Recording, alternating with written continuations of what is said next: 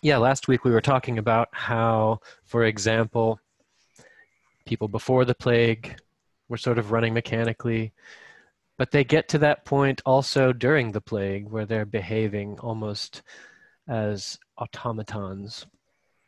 And in this session, well, okay, let's get started.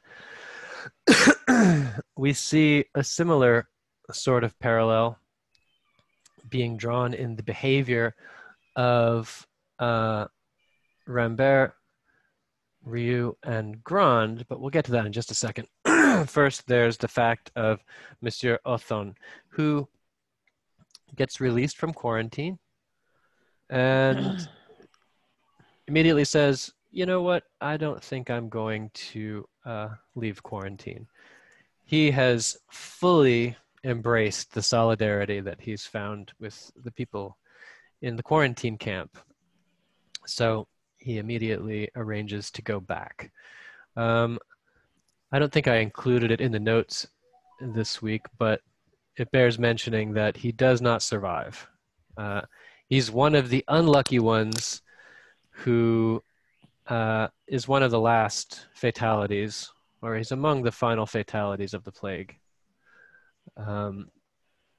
But we find Rambert encouraging Ryu to write to his wife.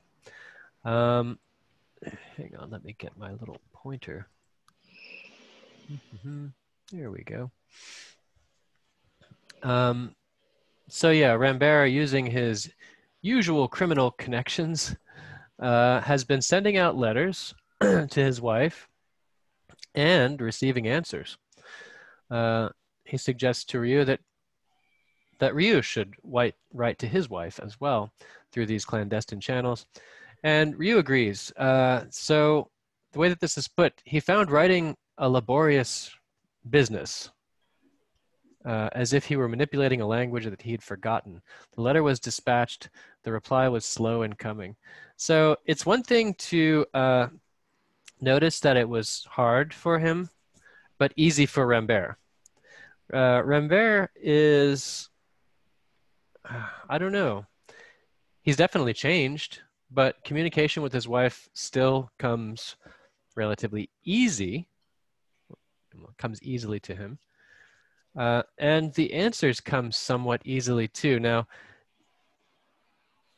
that should, okay, the ease of the response is not anything to do with the characters themselves. But it's just, do you know what I mean by that? So like Rambert writes the letters and gets responses. Ryu writes letters. Oh, I think this is the other TOEFL joining. Let me just check here.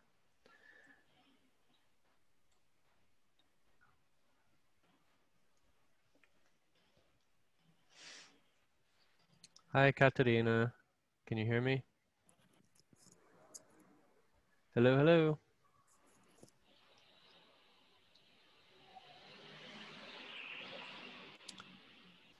Let me just check something here really quick. Okay. Oh, okay. Yeah, she actually ended up in the wrong place. Okay. She's headed off to the TOEFL room. Sorry about that. All right, let's get back to this. So yeah, as I was saying, Ryu writes letters. No, sorry, Rambert writes letters, gets responses now and then. The ease of writing the letter is there for Rambert, but the ease of receiving the letter is also there. Those are circumstances beyond Rambert's control. Ryu has a hard time writing the letter, and also the reply was slow in coming, which is not his fault, but it's still sort of a part of the package. Communication is hard for Ryu. This is going to come up again later. For example, when he talks to his mother, we get this little bit of information about how they'd never really told each other that they love each other, but they know. And that's so Ryu. You know, he's not concerned about trying to put things into words. People ask him about his motivations, and other things, and he says, I don't know, there are things to do. But yeah, he's, trying to get back into that frame of mind where he's thinking of his wife as someone with whom he can communicate, and he has a hard time. Their exile has been really almost like to another country that speaks a different language. Mm-hmm. Hello, hello. Are you here for Hello? Are you here for TOEFL or? Yes, yes, I am. I'm sorry for being. No, I'm late. I'm sorry. that's okay. I'm sending you to the TOEFL room. Just one sec. All right. Thanks.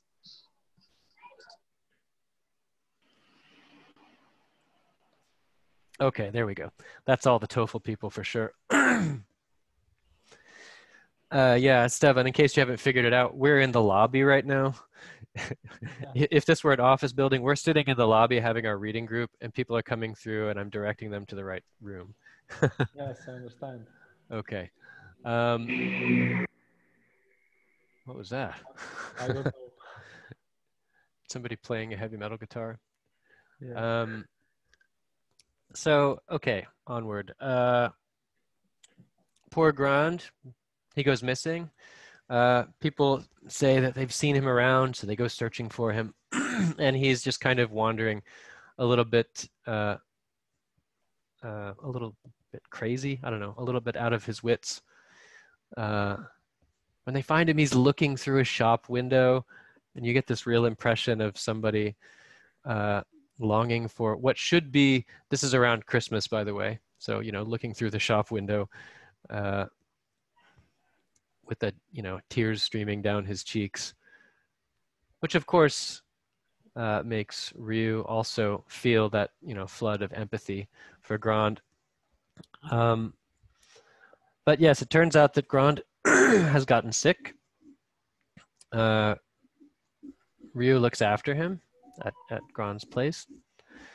And even in the depth of his illness, Grand is still obsessed with his manuscript, which is the one sentence that he is constantly thinking about and working on. But we also see at the bottom of one of the pages that he's been thinking about writing to Jean, or Jeannie, I guess. There were some 50 pages of manuscript. Glancing through them, Ryu saw that the bulk of the writing consisted of the same sentence written again and again with small variants, simplifications, or elaborations. Persistently, the month of May, the lady on horseback, the avenues of the Bois recurred, regrouped in different patterns. There were, besides, explanatory notes, some exceedingly long. That's kind of funny because he's having a really hard time writing, but he's writing really long explanations for the sentence. The explanations could perhaps be transformed into, I don't know, the book that he's working on eventually. Just like one sentence on a page and then a line and then just all footnotes after that for the rest of the page.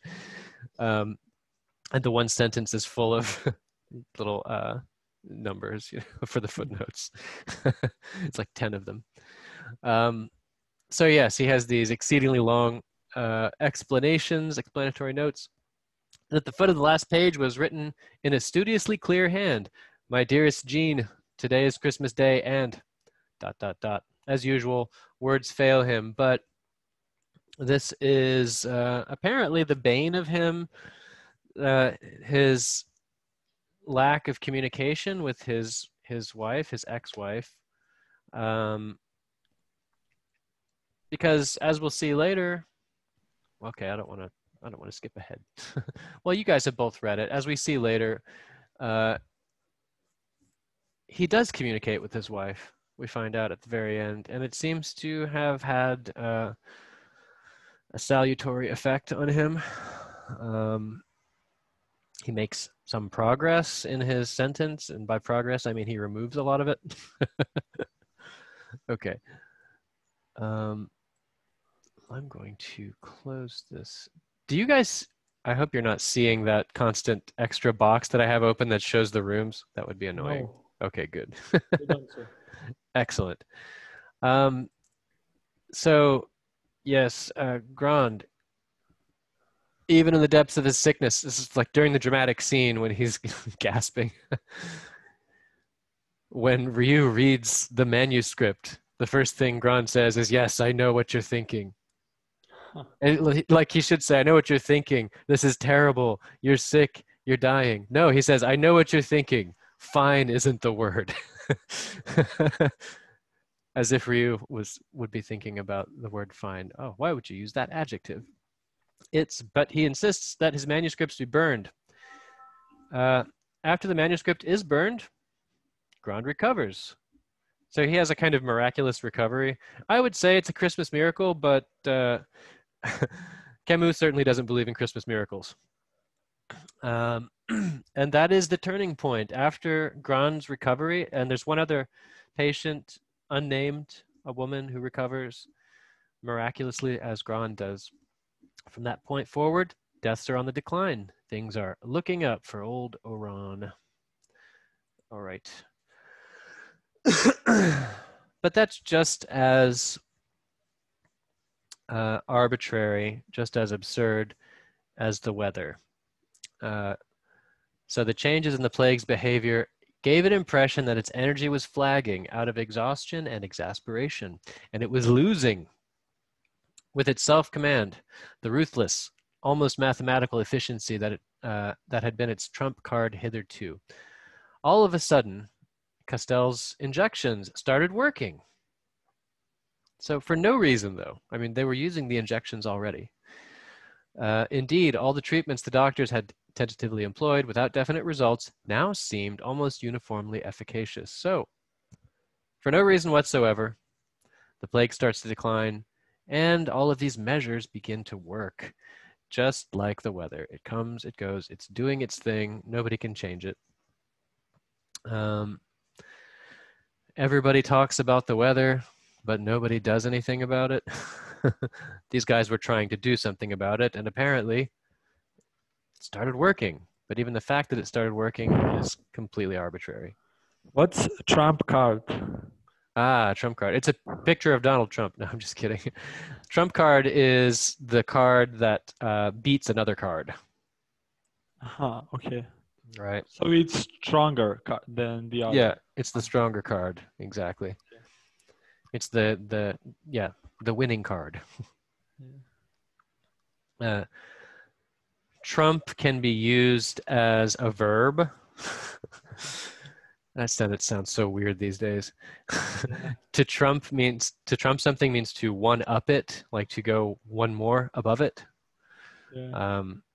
Yeah, all of this is heavily ironic if you look at Donald Trump. Yeah. Okay, most people, I suppose I should hold back on such statements. People's reactions to these changes are ironic. So things are getting better, but somehow people wind up all over the place. They fluctuate between optimism and depression. Hence the odd circumstance that several more attempts to escape took place at the very moment when statistics were most encouraging. From what I understand, this bears out in statistics in the real world that prisoners are more likely to try to escape from jail towards the end of a sentence because their excitement overwhelms their common sense. So this is a very true observation about how people behave in the real world. This took the authorities by surprise, and apparently the sentries too, since most of the escapists brought it off. That's a little bit concerning if you think about it, because the plague hasn't stopped yet, but some people do manage to escape.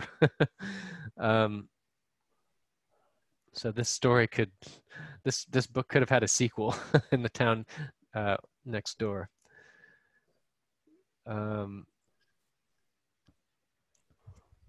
The city officially acknowledges the decline. This state of subdued yet active ferment prevailed until January 25th, when the weekly total showed so striking a decline that after consulting the medical board, the authorities announced the epidemic could be regarded as definitely stemmed.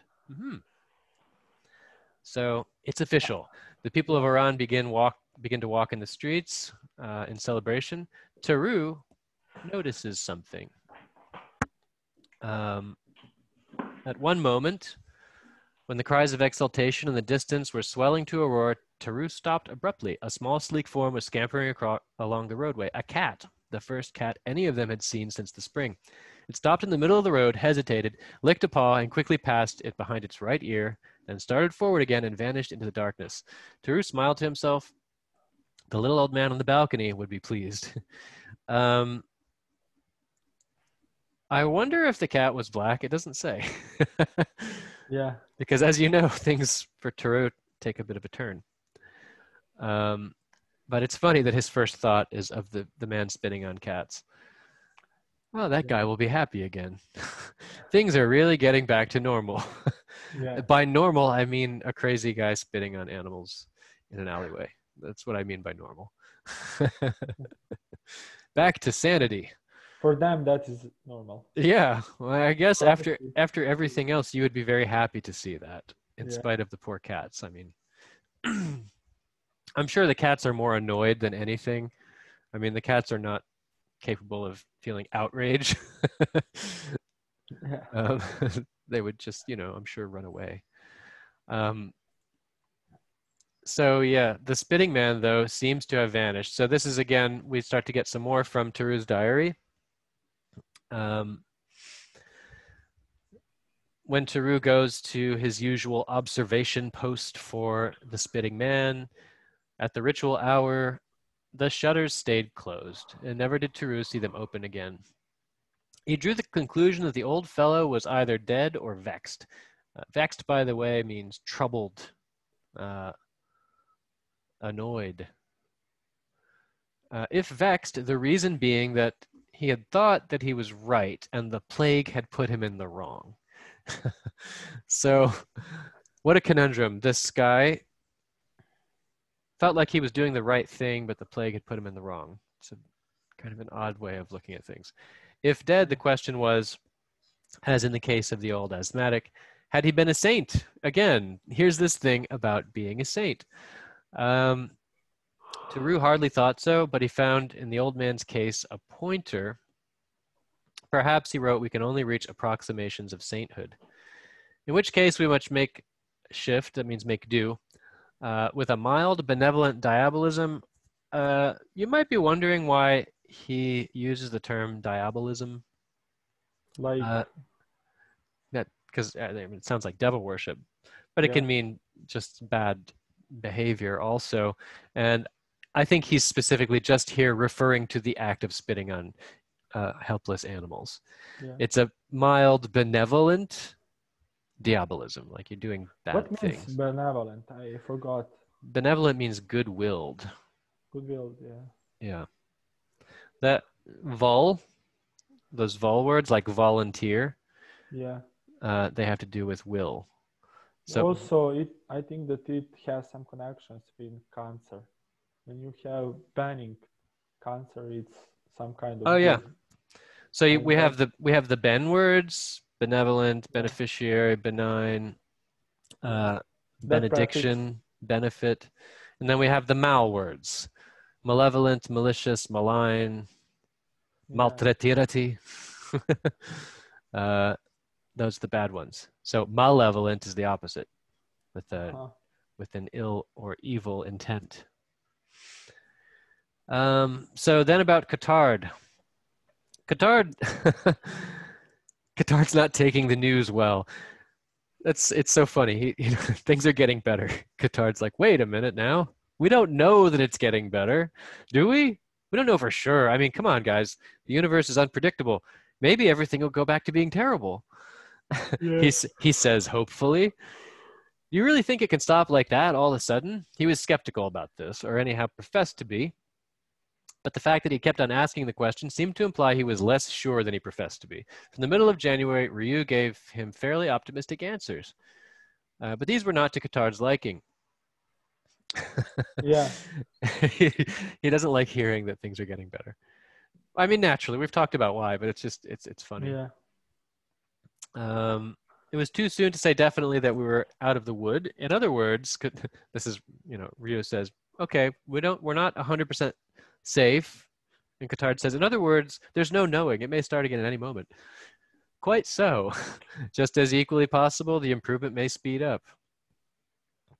And yeah, he goes about approaching people with this conversation about how things might not get better, looking for some reinforcement.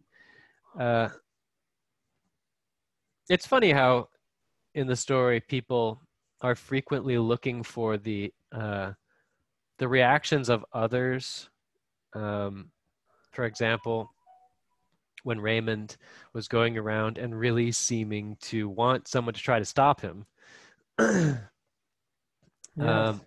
Cotard is going around wanting people to confirm his hopes. By hopes, I mean his hope that the plague will continue. He needs that affirmation. Every morning he wakes up and looks in the mirror and says to himself, the plague will continue. The plague will continue. Okay, that's his daily affirmation. Cotard is approached by two men. So Cotard and Grand are shaking hands. No, Cotard and Tarrou are shaking hands at the door of the apartment where Cotard lived. Quite right. Cotard was growing more and more excited. That would be great, starting again with a clean sheet. In his mind, he's thinking of a clean rap sheet. Suddenly, from the lightless hall, two men emerged. Tarrou had hardly time to hear his companion mutter, now, what do those birds want? When the men in question, who looked like subordinate government employees in their best clothes, cut in with an inquiry if his name was Cotard. With a stifled exclamation, Cotard swung around and dashed off into the darkness. So we can see that authorities are beginning to be restored. Public services like law enforcement are coming back. And sadly enough, this part of the diary represents the end of Tarrou's diary. As a sort of postscript, and in fact, this is where his diary ends, he noted, there's always a certain hour of the day and of the night when man's courage is at its lowest ebb, and it was that hour only that he feared. He only feared the hour during which people are afraid. It's there's nothing to fear but fear itself. What are you afraid of, Tarrou? I'm afraid of that time of day when I'm afraid. It's kind of funny way to put things. Genius. Well, what's wrong with that time of day, Tarrou? Well, the problem with that time of day is I'm afraid during that time of day. Yeah. That's why I'm afraid of it. Tarrou has contracted the plague at this point. Ryu decides to keep Tarrou at his place with him and his mother, Ryu's mother, to look after him instead of sending him into isolation. So it's another situation where things are unusual. So we remember that Panaloo had unusual symptoms that could not be quite placed. And also refused to be treated. Not that Tarrou's refusing to be treated, but that his case, Panaloo's case was unique. Tarrou's case is unique. And there are other parallels between Panaloo and Tarrou. They both have ideas about the silence. Do you guys remember? Where Panaloo says that the silence is the, the truth is okay, let me get this straight. Tarrou says the truth is the silence. Sorry, I'm getting it backwards. Panaloo says the truth is the wellspring of life. That's the thing. They have parallels, certainly, that are drawn between them repeatedly, and this is another one. They both have unusual symptoms.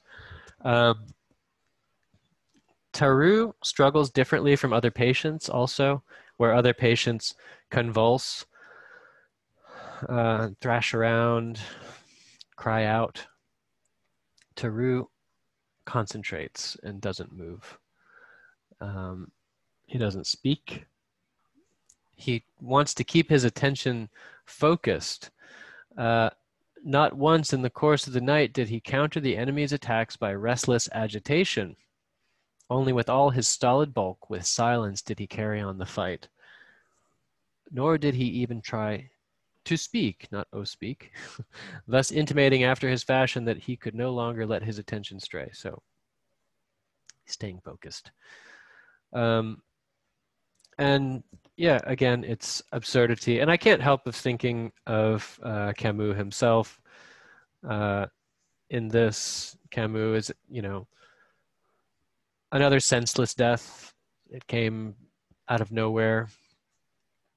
And this is, as the deaths are declining, Taru may be the last of the deaths. For the first time, the doctor realized that this night, without the clang of ambulances and full of belated wayfarers, was just like a night of the past, a plague-free night. So everything's outside going back to normal. There are cars. There are not constant ambulances. There are people walking around. It was as if the pestilence, hounded away by cold, the street lamps, and the crowd, had fled from the depths of the town and taken shelter in this warm room, and was launching its last offensive at Teru. What is pestilence? Pestilence is plague. Ah, okay. Mm-hmm. In fact, the French name of this book is La Peste. Oh, yeah. Yeah, pestilence is plague and illness. Okay, Teru, who took the initiative to start the sanitation squads, is among the last deaths. So there's this irony, right? He's the one who wanted to... Well, of course, Ryu was fighting first, but Teru was a person, a civilian, so to speak, who took up the sword to fight against the plague, and he was the first like that. And he's among the last deaths. Ryu and his mother hold vigil over the corpse of Teru. Here's this thing about them not communicating the depth of their feelings for each other. Bernard, if you don't remember, that's actually Ryu's name. We never say it. He's Bernard. Yeah. His mother says Bernard. Yes. Not too tired? No. This is while they're looking over the corpse. At that moment, he knew what his mother was thinking and that she loved him. But he knew too that that to love someone means relatively little, or rather, that love is never strong enough to find the words befitting it. That's an interesting reversal, isn't it? Instead of saying that words are never strong enough to express love, it's inverted. Love is never strong enough to find the words befitting it. Thus, he and his mother would always love each other silently. And it's different from the struggle of Grand, for example, to try to find words. It seems that Ryu and his mother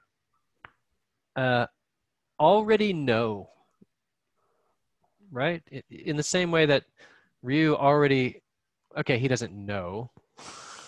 He knows without knowing. He knows without knowing to do what he does, to treat people the way that he treats people as a doctor. And in the same way, he and his mother know without knowing. Like if you were to ask them, they wouldn't be able to find the words, but they both live in that reality. They both live in that love, right? Do you guys follow me on this? Yeah. It's interesting. It's an interesting way of putting this idea. Right after Teru has passed on, he finally receives word on his wife.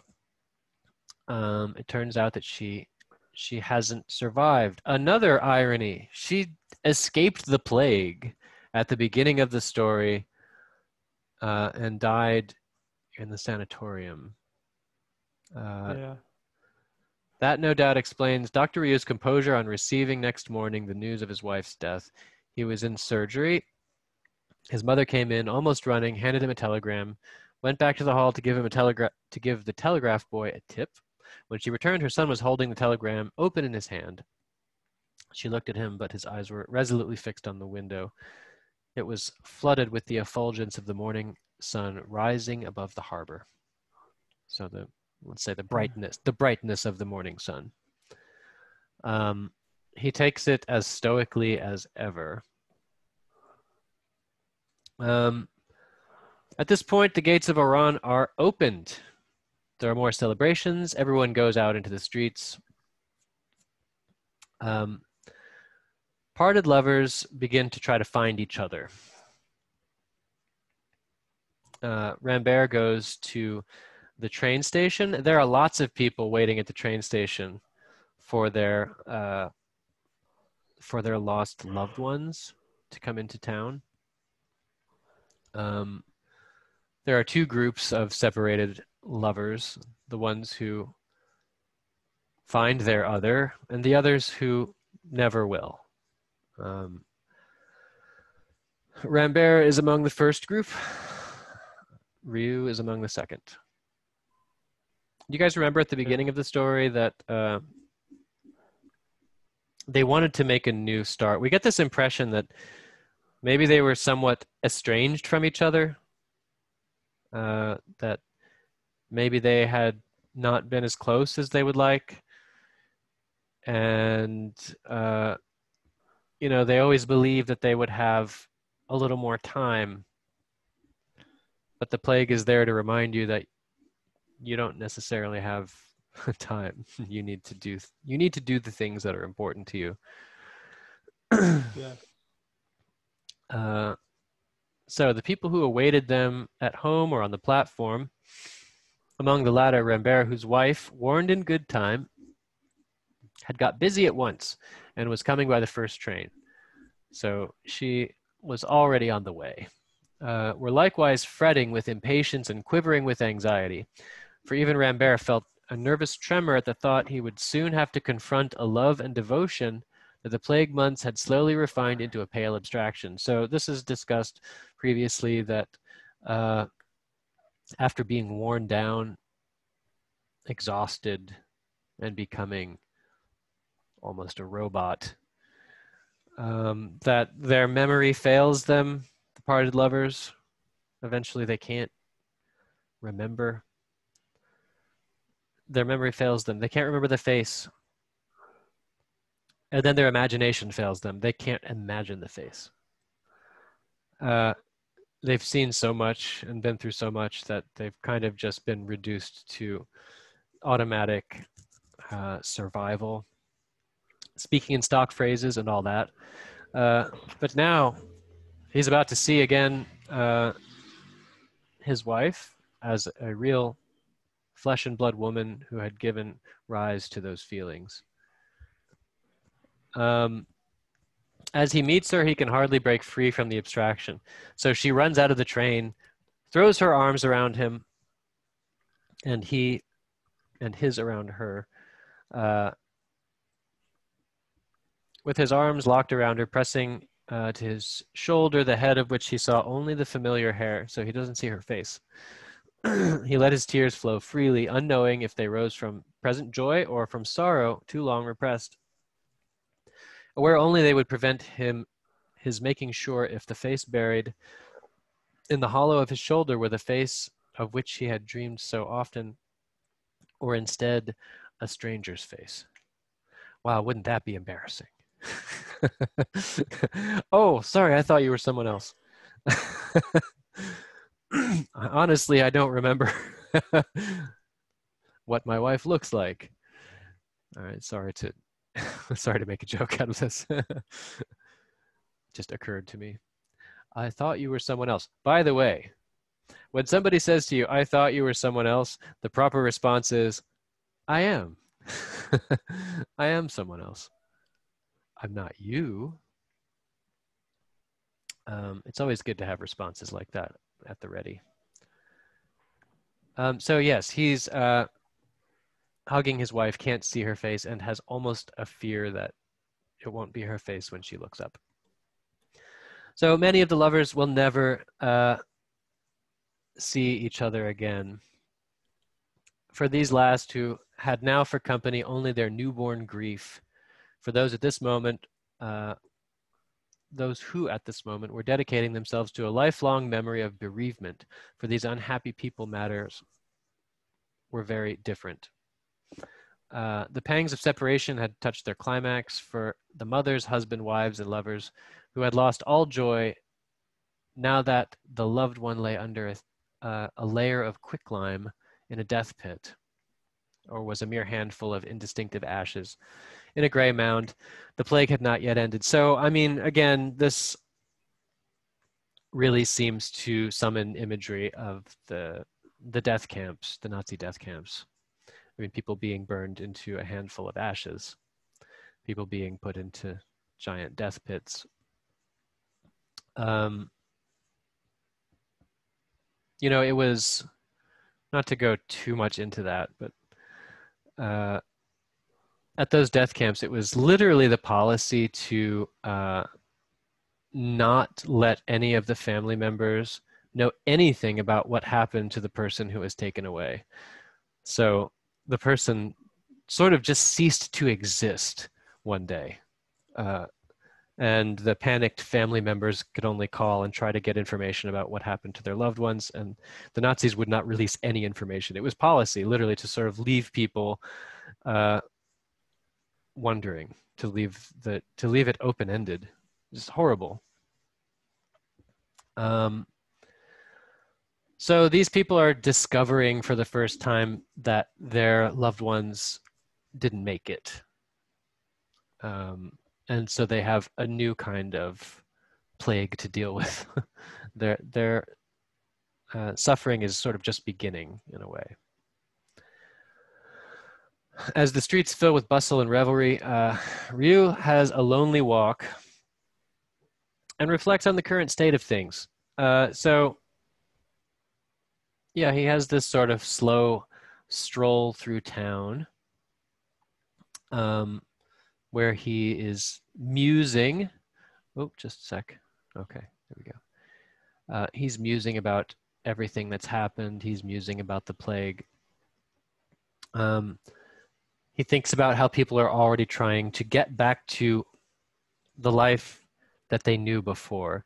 It's pretty clear, though, that nobody will ever be able to really, truly be exactly as they were before.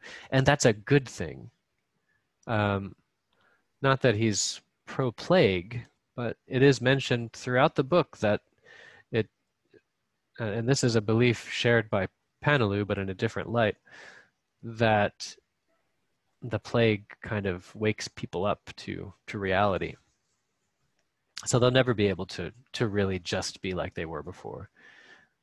They'll certainly mostly, hopefully anyway, okay, 3 adverbs at once, appreciate their existence more and appreciate their loved ones more.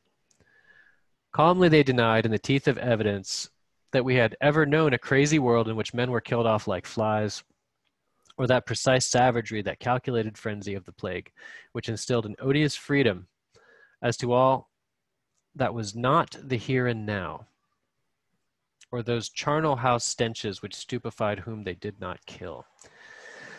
So, I always try to put this back into the framework of occupied France.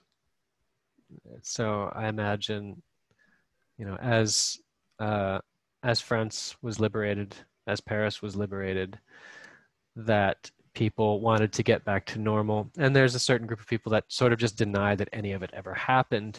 In fact, a good number of people were just trying to live their life as they had, even during the occupation. They had limited freedom.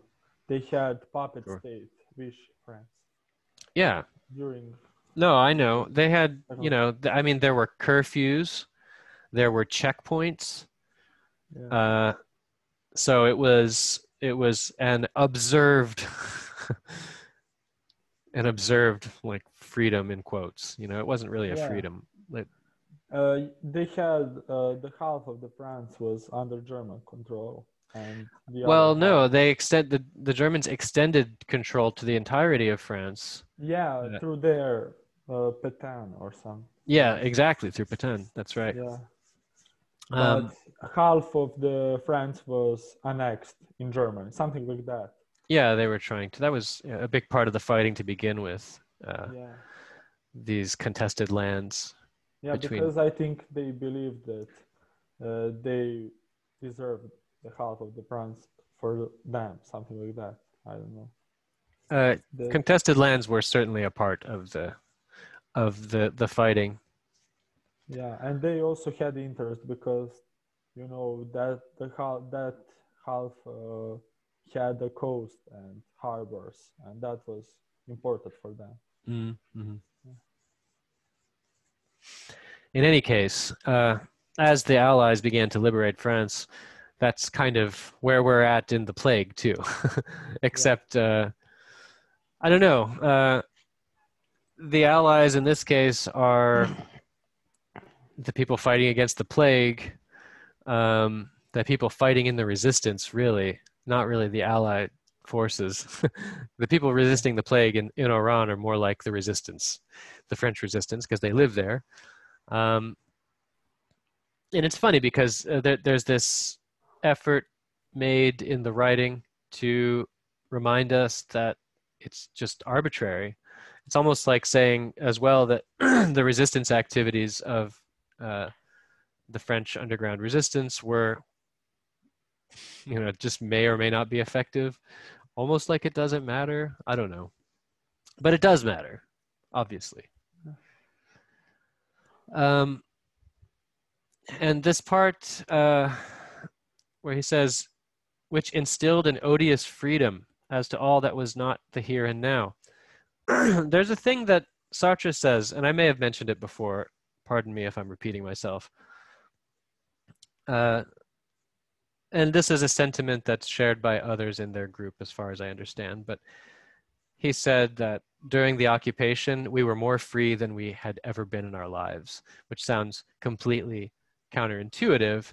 And what he explained it by saying that when you went out into the street and you saw the checkpoints, and when you saw, Nazis sitting at the cafes in uniform, and you saw guards on the corners, you had your face shoved into the fact that you have to decide what to do. You can't deny it. You can't just, you can try to pretend you don't see that. So that's what he means by we were more free than ever before, because we have no choice but to look at the choice that we must make. And that choice is to, I don't know, resist, or just put your head down, put your hands in your pockets and just keep walking. Yeah. So you're kind of, reminded of the freedom that's always there. The concept of freedom for the existentialists is extremely important. And it's not to be misunderstood as a radical freedom that says you can just do anything you want all the time. It's more like yeah, that's anarchy. Well, this is not a political. Everything's political, I guess, but Yeah. this is not a political observation. It's a psychological observation that says that you have the choice of how you will interpret your circumstances. Yes, That's the freedom part, right?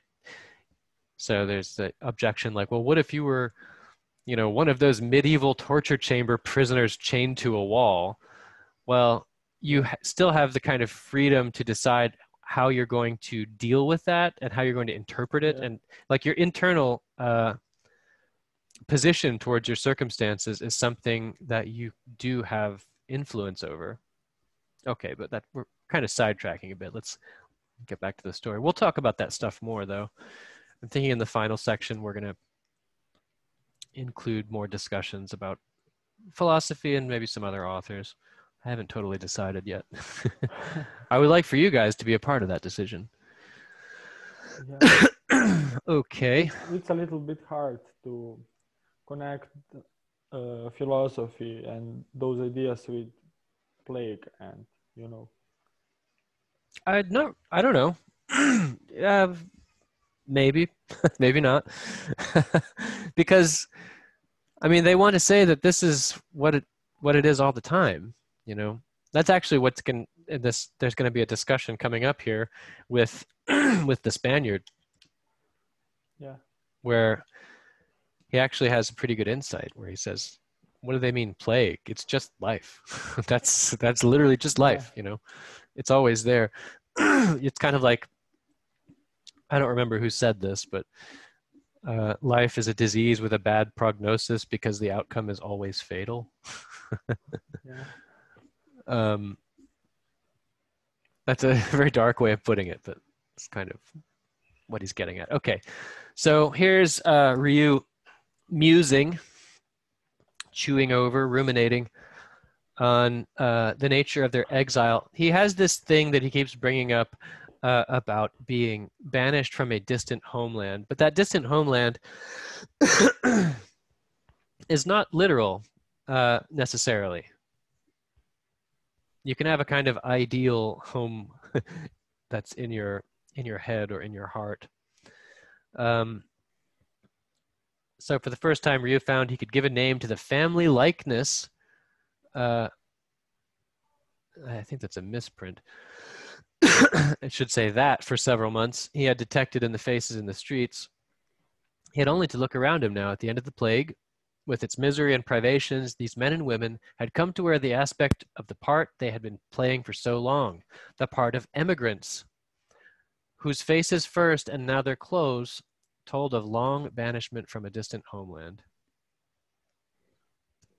Remember when we talked about how one of the major differences for us, aside from the fact that our plague is not nearly as severe and fatal and terrible as this one, Yeah. but one other difference is that ours is global and theirs is in one town. So they have, you know, a real kind of exile from literally the space beyond the gates of Oran. But for us, our exile is from, or was, let's say, when we were in lockdown. I mean, things are kind of loosening up for better or worse.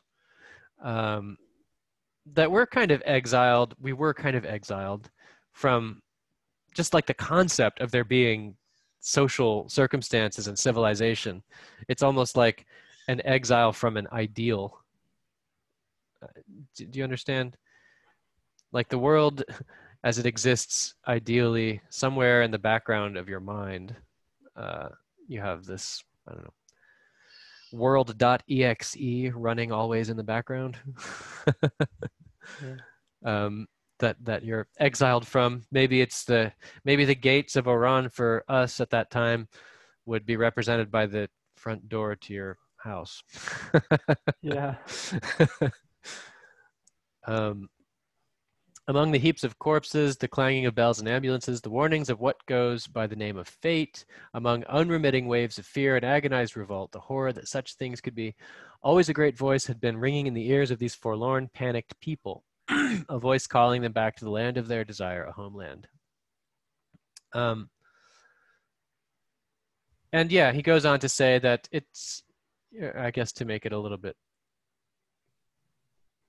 more poetic, but also clearer. It lay outside the walls of the stifled, strangled town, in the brushwood of the hills and the waves of the sea, under free skies and in the custody of love. So those are the homeland. It was to this, their lost home, toward happiness, they longed to return, turning their backs disgustedly on all else. As to what the exile and that longing for reunion meant, Ryu had no idea. That's him as usual. What all this means, if you were to ask him, he would say, I don't know. I haven't thought about it. That's the thing about Ryu. He doesn't know, but he knows. He knows without knowing. As he walked ahead, jostled on all sides, accosted now and then, and gradually made his way into the less crowded streets, he was thinking, it has no importance whether such things have a meaning or have not a meaning. So that's, again, he has a very cold view, a very calculating, let's say, material view, but not totally. He, for example, appreciates Rambert's effort to find happiness in love, but he can't himself see the world that way. he really takes this it's not important whether there's meaning there stance to the extreme. All we need to consider is the answer given to men's hope. He continues to ruminate, to think. He comments on the desires of those held in exile, those who long simply for the reunion with their beloved, those who, clinging to their little own, had set their hearts solely on returning to the home of their love, had sometimes their reward, though some of them were still walking the streets alone without the one they awaited. Others, like Rambert, to whom the doctor had said early that morning, "Courage, it's up to you now to prove you're right," had without faltering welcomed back the loved one who they thought was lost to them, and for some time anyhow they would be happy. But they knew now that if there's one thing one can always yearn for and sometimes attain, it's human love. So here is a kind of answer to the absurdity question. Humans can yearn for and can sometimes get love between each other. It's not like the weather. Ryu understands his position fighting against nature as an endless battle that can never have a final victory. But love is something that people can realistically attain among themselves. So it's something that's in the human domain. There are others who have larger, quote unquote, larger goals. For example, Taru, who wanted to get to the heart of, I mean, here Taru already believes he understands the world, but he still is searching for something, some kind of answer. He wants to find out, for example, what it means to be a secular saint. But for those who had aspired beyond and above the human individual towards something they could not even imagine, so that would be Taru, there had been no answer. Perhaps for Panelu. Taru might seem to have won through that hardly come by peace of which he used to speak, but he had found it only in death, too late to turn it to account. So yeah, it is a kind of, you have found the truth, but you are no longer capable of understanding it because you are no longer with us.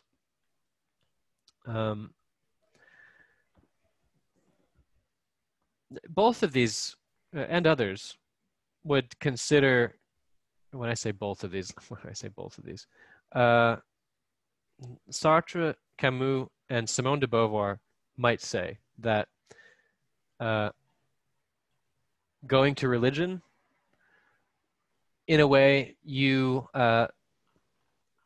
solve the problem, but you become an object because now you have that printed instruction inside of you that explains why you do the things that you do. So you become sort of the object of those instructions. You get pushed around in the world the same way that the weather pushes you around. The other answer is something like suicide, which also makes you into an object quite literally. Taru and Panelu are also paralleled in that way. Do you guys understand what I mean by that? Yes, I would say. It's do you remember the Robot Bully comic? Why did you do that? Robot Bully says, "I will print you a report." Prints something out, yeah. And the other robot reads it and says, "Huh, interesting." So I know exactly why you did what you did. That it's kind of like Robot Bully's religion is right inside of him, written in the circuit boards, and he can print it out for you. And there's no mystery there. There's no free will, actually, in a way. That's also Sartre's bad faith. Bad faith is you saying, I did that because I am blah, blah, blah.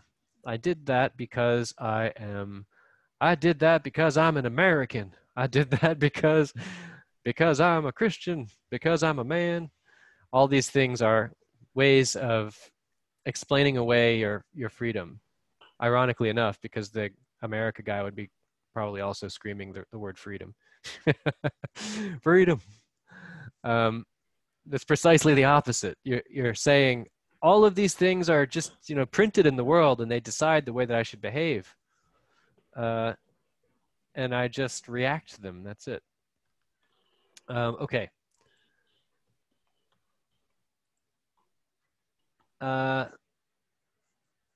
Yeah, at this point, Ryu tells us, I indeed am the narrator. He takes a walk toward Gran's and Cotard's place, and he tells us, it bears mentioning the fate of old Cotard. So Cotard is the contrast to all of these fellows, as we have repeatedly discussed. Cotard is someone who thrives in the plague, someone who doesn't want it to end. And you can't think either that it's just because he's making money. I don't think that's the explanation at all. Because he's crazy, I would say. Sure, but to put a finer point on it, it's easy to say. Crazy situation suits him. Crazy situation absolutely suits him. Yeah. But he feels at home. He's a really interesting character for all of his faults because he feels at home in all this chaos. He feels belonging. It's not just that he's making money. He could feel belonging by joining the sanitary squads, though. It's just not in him. He's expressed, I didn't put the quote, as an ignorant heart. Something like that, self-centered. I mean, his initial act in the book is to attempt to kill himself, which is the ultimate self-centered behavior. It's the ultimately selfish act. Everyone else has to live with your decision after that. You do not have to live with that decision because it's done for you. It's a big clue about his person. So yeah, Ryu's headed back over to that side of town, and he comes up against a wall of police. Sorry, doctor, a policeman says, I can't let you through. There's a crazy fellow with a gun shooting at everybody, but you'd better stay. We may need you. There's something else I didn't put in here, that when he looks over, there's this standoff happening, and there's a dog that somebody has apparently kept hidden because there was the sort of dog purge, dog and cat purge earlier in the book. But somebody kept their dog hidden in their house, must have, because there's a dog. And Cotard just shoots the dog. By the way, it's a rule in cinema that if you're cruel to an animal, you're just automatically one of the bad guys. But Cotard is like that dog, though. The dog was kept hidden. It's kind of how Cotard was when he was hiding from the world. In any case, they have to bring in the heavy guns. They have to go get the big machine guns to get Cotard out of there. And they describe this process. The cars pull up. He sees some police sneak off into the opposite building carrying large bundles covered in oilcloth. Presumably those are the parts for the heavy machine gun. And then they begin gunning the window while some other police sneak in through the door. And they grab him and start dragging him out. He's also struggling in the same way that the plague victims struggle when they're on their beds, is writhing around and screaming.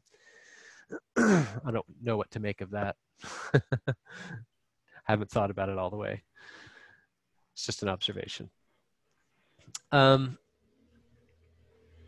yeah, he gets arrested. That's the thing, the more you think about Cotard, he could find a sort of belonging in prison. He probably will. Have you guys ever seen the movie Papillon? It's like a classic prison movie from the 1960s. I did. It's a good movie. They remade it recently with what's his name? Rami Malek. I always get his name confused. They remade it in 2018, but the original is great. Anyway, if you ever get a chance, watch it. It's about a French prison colony that Papillon, the main character, escapes from. But there is a kind of life there. Actually, that came up in this book when they mentioned that there's a prison community. Do you remember there's the community of monks and nuns, communities of monks and nuns, but also the prisoners and the guards represent a community as well. And, you know, Cotard could go be a part of that community. He would certainly find some kind of belonging. I mean, sure, he would have to go through a bunch of terrible things just at first, but once he got settled in, he'd make some friends and he'd be okay, I suppose. I don't know. I guess maybe the prisons are really, really horrible. Actually, he would probably be going to that same prison colony that Papillon went to, because I'm pretty sure it was in Algeria. Anyway. Yeah, by the way, Papillon, I can't remember his real name. Never mind, it doesn't matter. The guy who wrote it was actually an escapee from a French penal colony. And he says that his stories are largely true, somewhat exaggerated sometimes, but some of the stories are stories of other prisoners that he knew and became friends with, and he incorporated into his own. But he just kind of, you know, says that. He was sort of persona non grata in France for a long time. I mean, naturally, he escaped from a prison colony. It's worth looking into anyway. He's called Papillon because of a big butterfly tattoo that he has. Papillon is butterfly in French. So that's what happens to Cotard. That's the end of Cotard's story. He's off to hang out with Papillon. Grand, on the other hand, has really sort of lightened up. He has written to his wife, and he's back at his old sentence. You kind of get the impression that he might make more progress this time. You know, it doesn't say that directly, but he really seems to be doing much better. I mean, he did practically, he was on death's doorstep. Oh, look, on his doorstep. I don't know if that just happened by accident. On his doorstep, Grand bade the doctor goodnight. He was going to put in an evening's work. That always kind of makes me chuckle. An evening's work on the sentence. A whole evening, he said. Just as he was starting up the stairs, he added that he'd written to Jean and was feeling much happier. Also, he'd made a fresh start with his phrase, "I've cut out all the adjectives." Remember, that's what I said. That's what you do. You cut out all the adjectives. Then see where you stand. Try maybe, I don't know, second sentence. That works too. Then we get one last meeting with the asthmatic Spaniard. So I alluded to this earlier. He asks what happened to Theroux, because he had started to really like Theroux. Theroux was always making the rounds with Rieu. So the asthmatic Spaniard, who's never named, really seems like he should have a name. I mean, he makes enough appearances, we should learn his name. I guess it's intentional, though. We're not meant to know his name. He's a chaotic element. He's like the weather. He doesn't have a name. I mean, he's not chaotic, actually. He's systematic, but his system is absurd. So he's not absurd in the same way that the weather is. Or is he? Anyway, inquiring after Theroux, when he hears about Theroux's end, yes, the old man said after a moment's silence, it's always the best who go. That's how life is. But he was a man who knew what he wanted. Why do you say that? Says Rieu. Oh, no particular reason, only, well, he never talked just for talking's sake. I'd rather cottoned to him. By the way, that means I'd rather taken a liking to him. But there you all are. All those folks are saying, it was plague. We had the plague here.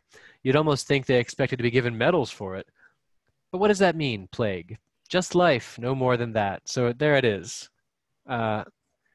This is just direct acknowledgement. We all live in the plague. We have the plague. Also, remember Teru kind of realized that he was a part of the plague if he supports the system that puts people to death, and he has to resist the system itself. So he became an agitator. Don't worry about me, doctor. There's lots of life in me yet. I'll see them all into their graves. I know how to live. He knows how to live. What does that mean? He knows how to count peas and put them into different pans to tell him when to eat. So when hungry, eat your rice, etc., etc. He maybe has the secret. Who knows? They talk about, oh, this is supposed to be in italics. They talk about there being a monument erected to the victims of the plague. The Spaniard says, I could have sworn it, and there'll be speeches. He chuckled throatily. I can almost hear them saying, our dear departed, and then they'll go off and have a good snack. He's very cynical about these people's feelings on the whole thing, but he's also kind of right in the sense that people want to forget about the plague. They're going to go to the monument, and that ritual will be to say goodbye. So they can then go off and have a good snack. So it's not entirely cynical. It's also true. People need ways of letting go. He heads up onto the terrace. This is the terrace where Teru and he bonded, and Teru told the story of his childhood. He looks out over the town. It was in the midst of shouts rolling against the terrace wall in massive waves that waxed. Waxed here means grew, if you haven't heard this use of wax as a verb. Waxing and waning means growing and shrinking. Waxed in volume and duration. While cataracts of colored fire fell thicker through the darkness, that Ryu resolved to compile this chronicle, so he should not be one of those who hold their peace, but bear witness in favor of those plague-stricken people, so that some memorial of the injustice and outrage done them might endure, and to state quite simply that we learn in a lifetime of pestilence, or in a time of pestilence, and this is the important part of this quote, there are more things to admire in men than to despise. So, in spite of everything, Ryu is an optimist. Ryu believes in people. That's why he holds Grand in such regard. It's because Grand is an ordinary man. And, you know, gave in to his better angels to resist the plague and do what needed to be done. I won't say to do what's right. I think that Ryu would not agree with that framing. Do what's right? No, do what's necessary. All of this righting and wronging labeling is kind of counterproductive. We can say what's necessary and what's unnecessary. Some might argue that's the same thing, but that's another discussion. Maybe. And indeed, as he listened to the cries of joy rising from the town. So we have to remember, you know, he's a scientist. The way he sees the world, when he looks at a pile of linens, he sees the potential for the plague. Ryu remembered that such joy is always imperiled, so endangered. He knew what those jubilant crowds did not know, but could have learned from books. That the plague bacillus never dies or disappears for good. It can lie dormant for years and years in furniture and linen chests. It bides its time in bedrooms, cellars, trunks, and bookshelves. And perhaps the day would come when, for the bane and enlightening, so for the harm and revulsion, destruction, and enlightening of men, it would rouse up its rats again and send them forth to die in a happy city. That's the last line. Yeah, very encouraging. Sorry? Very encouraging, man. Yeah. Yeah, Well, I mean, ironically. Right. Well, I mean, it's both, though, because he is still optimistic. Yeah, he is optimistic, but he says that it can come, anytime. Right. And here's Yeah. this is an interesting problem too when we think about this in relation to the Nazis. Yeah, it What can it, appear all right, again. but it's too much, perhaps too much to say that, well, Nazis are just like the weather. Sometimes you get Nazis. It's like you're watching the weather report and the weatherman says, well, we're going to have Nazis tomorrow.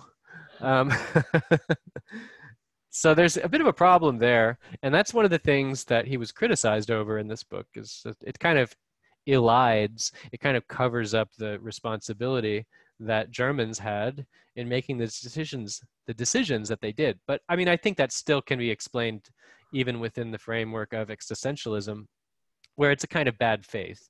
And the bad ideologies are kind of slowly built up in order for people to, it's like people find reasons to be awful to each other.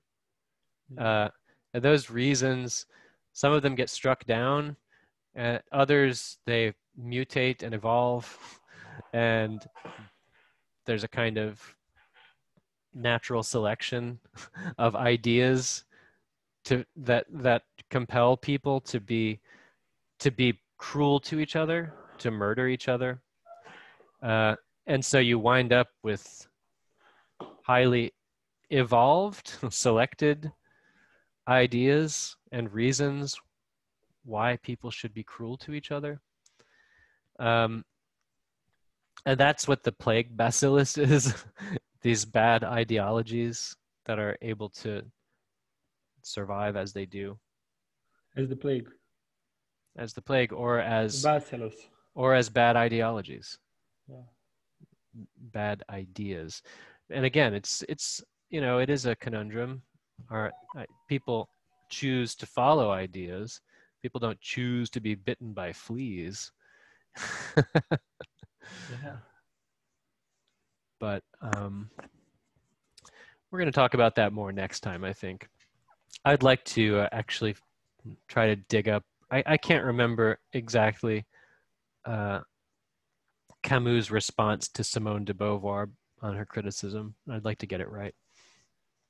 I'm going to search that down and we'll talk about it, among other things. So, yes, that's it for now. Next time, we are going to talk about, well, just related themes. We're going to talk still a bit about the plague, but if there's anything that you guys would like to include in the conversation, let me know.